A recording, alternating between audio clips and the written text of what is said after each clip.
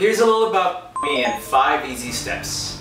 Step 1. I am a repeater. So I got my I got my nursing degree about a few 5 months ago, and I was supposed to take my NCLEX immediately after I graduated. However, I kind of jumped the gun, and I was very egotistical because I've had previous experience working as a nurse. So I thought that being an RN and taking the NCLEX RN would be the next easy step because it would be a gradual change. Unfortunately, it didn't really work out that way.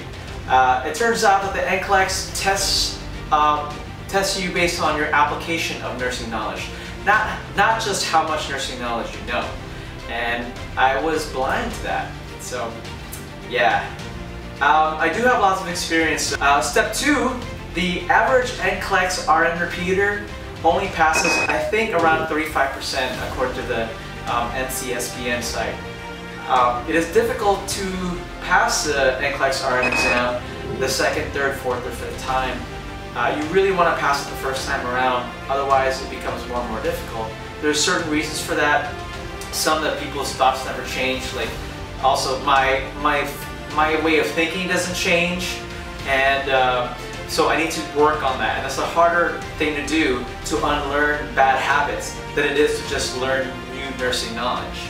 And it's also difficult to retake the test because there's no bigger support than when you're surrounded by all your classmates. You know, it's just like taking a really hard class. Unless you're a whiz at online distance class, most students find it better to be physically present, surrounded by classmates and an attentive teacher to give support to help you pass the NCLEX RN, but I won't be having that this time, which is why I'm doing this YouTube video, this YouTube channel.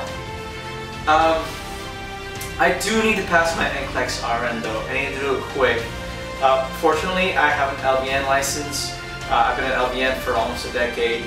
I was also a corpsman in the military, a Navy corpsman over with the Marines, and I learned a lot of different habits. I've basically been in the medical field since I was 17. So for about 15 years, I've been doing nothing but medical stuff as a living. And so I do have a lot of knowledge, but it's not the same knowledge that the tests are looking for. So a lot of my skills also, a lot of my strengths is not just in knowledge of scientific facts, but also with dealing with people and soft skills like that. Okay?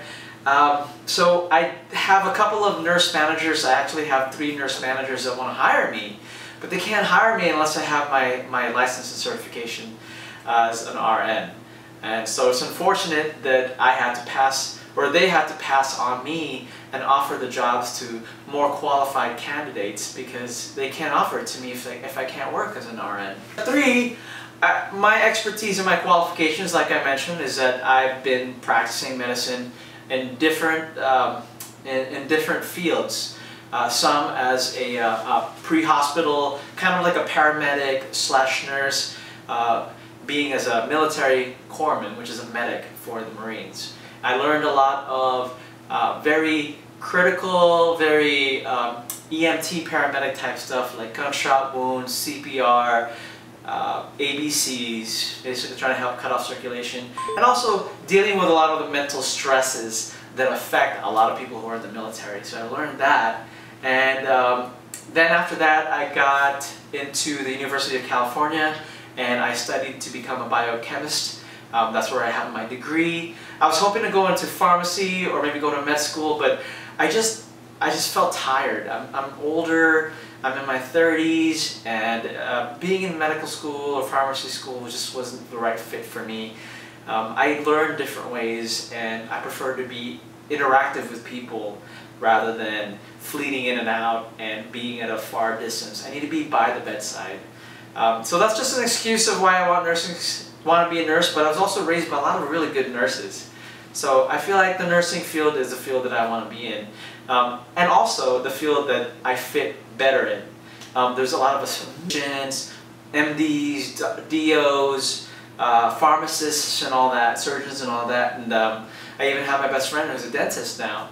And I just fit into this category best. And it's also where my life has taken me. So I feel like 50% you have based on, okay, step 4. Oh, and also I'm also in a grad student program. Primarily, if you've seen my earlier videos, I started off my journey as a nurse practitioner student, and I still am a nurse practitioner student. However, it's a dual degree program in which I get the bachelor's in nursing halfway through becoming a nurse practitioner, NP. And I finished that, and now I'm continuing on with the nurse practitioner program, but I need to have that RN license to continue on, and also to pay for my student loans. A lot of my loans right now are hitting are over 6 figures, hitting like around 100,000, which is actually on the cheaper side of people who go to grad school.